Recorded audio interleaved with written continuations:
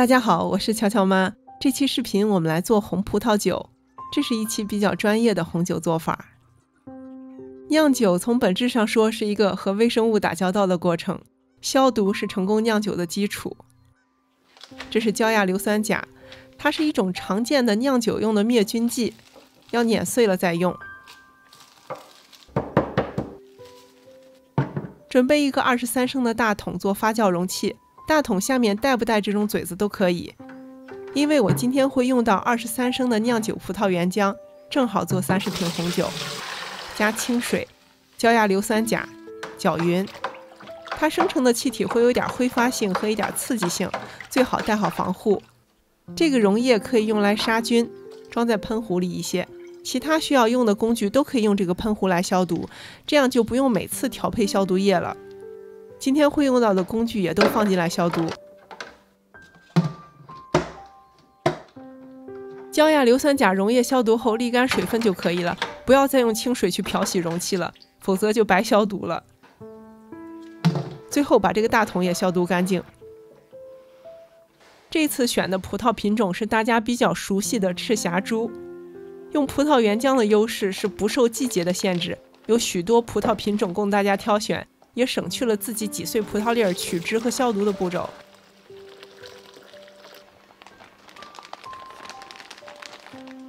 我们先来测一下这批葡萄汁的初始比重，它对应着葡萄汁的含糖量。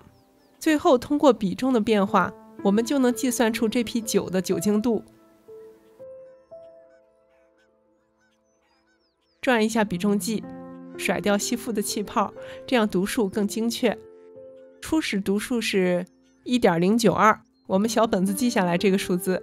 每次测量的工具都是消毒过的，这样葡萄汁样品可以倒回去继续酿酒。传统葡萄酒是在酒庄的大橡木桶里发酵的，所以我们加一些橡木片，会给酒增加一些橡木的风味儿。这是专用的酿酒酵母，直接撒在葡萄汁表面就可以了，不用搅。接下来让它避光发酵，这是红酒的第一次发酵。用干净的纱布盖上。依次发酵是在酵母的作用下，把葡萄里的糖转化为酒精的过程。红酒发酵的时候会产生许多二氧化碳气体，纱布可以让气体顺利排出，同时又能阻挡被酒香味吸引来的小飞虫。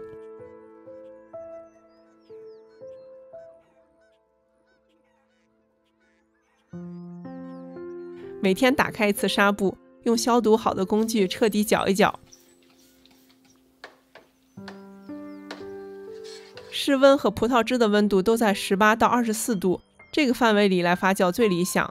这个发酵温度相比于白葡萄酒的要更高一些，因为温度高一些能让红葡萄酒获得更多的单宁和颜色。在24到48小时之后，红酒就开始发酵了。我们来听听酒发酵的声音。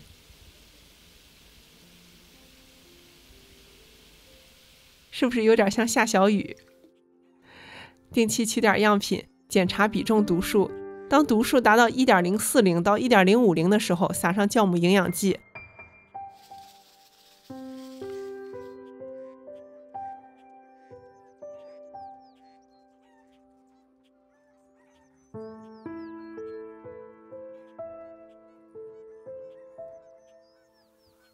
当比重达到 1.010 到 1.020 之间，最长是5天左右，就可以进行2次发酵了。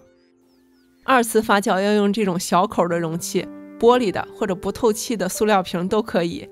消毒剂这一次我用的是一种含碘的，大家也可以用其他酿酒用的消毒剂，按说明书的剂量来用就可以了。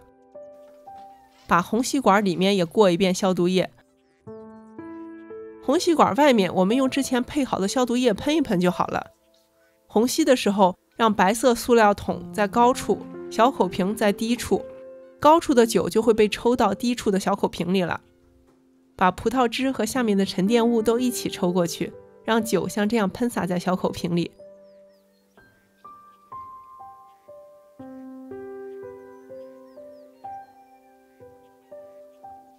最后装上消毒过的瓶塞和水封排气阀。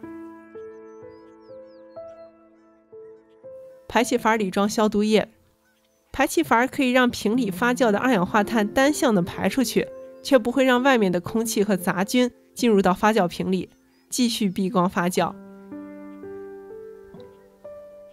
2次发酵最长需要8天，当比重读数达到 0.998 或者更低的时候，再等3天，我们就可以进行下一步了，也就是给酒排气和澄清的步骤，让酒更稳定。我们把酒抽回到第1次发酵用的白色塑料桶里，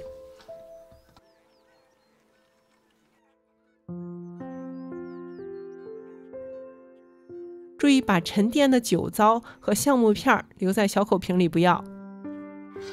用长杆的工具用力搅3分钟，让酒里的二氧化碳气体排出来，这样这些气体才不会影响后面的澄清效果。把1小包的焦压硫酸钾融化到凉水里，倒进葡萄汁，它的作用是抗氧化，这样就能让红酒更好的保持风味和颜色。接下来加酒的澄清剂，我加了水溶性二氧化硅和壳聚糖，它们能帮助加速沉淀，让酒变澄清。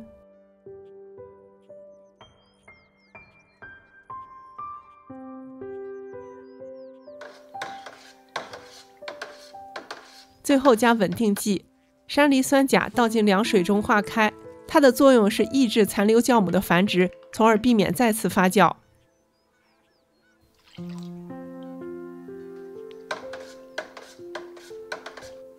用虹吸管把酒抽回到干净的小口瓶里，你会发现液体明显少了，这是因为之前来回换桶和清理酒糟的过程会有一些损耗。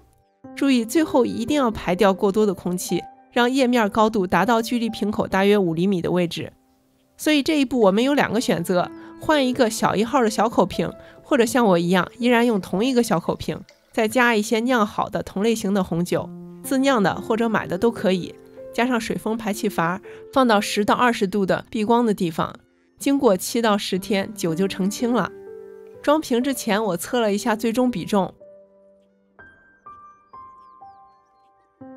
现在我们来装瓶，这一步最好是2个人一起，一个人在高处拿着虹吸管，不要把桶底下的沉淀物抽出来，另一个人在低处依次往消毒过的酒瓶里装酒，酒瓶里的虹吸管末端要伸到酒瓶底，这些就是澄清后的沉淀物。所有瓶子一气呵成都装好，然后再统一封口。这一步会用到打塞器，先放上红酒瓶，再加木塞。压的过程会把有弹性的木塞直径缩小，这样一压，塞子就打进去了。至于打进去木塞的深浅，大家可以自己调节。我们这一批正好做了30瓶红酒，放到阴凉避光的地方，至少可以保存1年。如果你想要像卖的红酒那样保存很多年，就需要在装瓶之前额外加亚硫酸盐。其实我们买的红酒标签上都会写含有微量的二氧化硫，就是这个原因。红酒塞的下边缘和酒的液面之间控制在4厘米以内。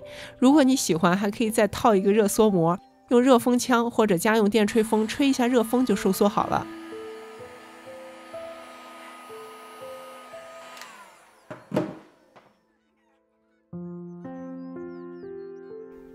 当然了，还可以按自己的喜好贴上自制的标签，标上酒的类型和年份等等。送朋友的时候，你的朋友会说：哇，这是你做的。酿好的酒先垂直放3天，然后让它们都躺平，等2周之后就可以来品尝我们的干红了。酿酒和其他烹饪一样，可以归纳为3种方法。第一种纯运气，第二种照方子，第三种懂原理。如果你经常看我的视频，那么恭喜你，你掌握的是第3种方法。谢谢收看，下回见。